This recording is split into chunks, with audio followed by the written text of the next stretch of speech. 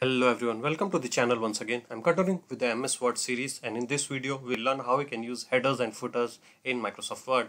So this is the document in which we are doing our edits. So currently this is part of the body. I want to move this text in the header section. So how we can do it? Here you have to double click, and then you can see the header sections will appear and the footer section will appear. So how you can move it? You just cut, Control X, and then you can type in here, and then you can do a Control V. Now all this is moved to a header section. Once you have moved something in the header section, it will be reflected on all the pages of the document. So this is generally so.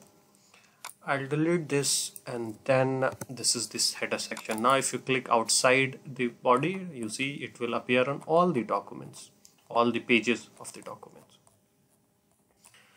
Now suppose you want to put page number in the footer section. How you can do it? You double click it here, and you see this header and footer section will appear, and then from here you can see the page number, and from page number bottom of the page, and then you can select any of the choices which you want.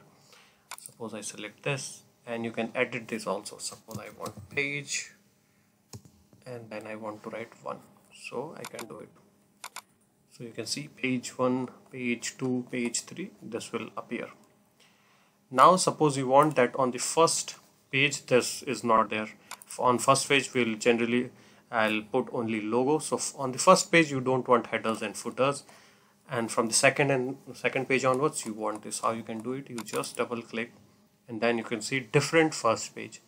So if you'll put different, check this, the first page it will not appear. You see the page number is also not appearing, but from the second page, headers and the page number, everything will appear.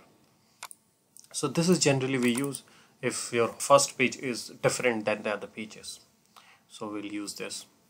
Now if you want, suppose you uncheck it and you have other text also. Suppose this is the text. Now you want this to move. You see this headers from the top. So what is the distance of it? If you want to remove it, you can remove it. How you can do it? You see I'm decreasing it. What is the difference that you can see?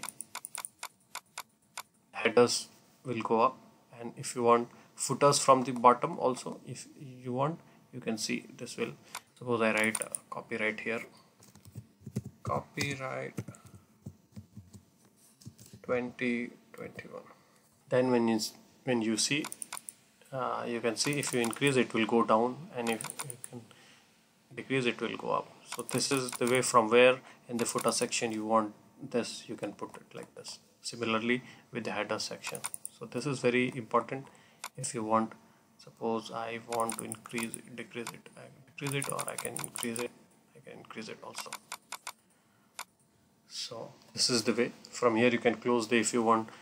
Either way, first way is you can double click on the body, or you can close the headers also. So it will appear. You can see all the headers. It is appearing on all the pages. Now the next thing, headers. You can see there are inbuilt headers also that you can use, or there are inbuilt footers also that you can use. So this thing, quick paths, that you can explore these headers and footer sections. And if you face any problem, you can comment below. I can help you on this. Thank you so much for watching. Please do like, share and subscribe the channel. Thank you so much.